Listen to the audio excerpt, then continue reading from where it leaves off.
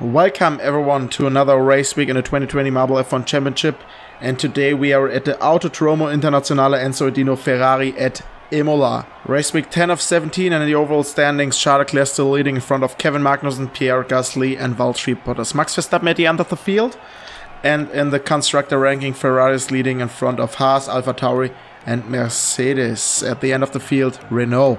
Qualifying's ready to start, so we will go directly in there. We got 9 laps of racing in the race afterwards, and as always, lean back, enjoy the race, enjoy the qualifying, and don't forget to support your favorite marble. See you then.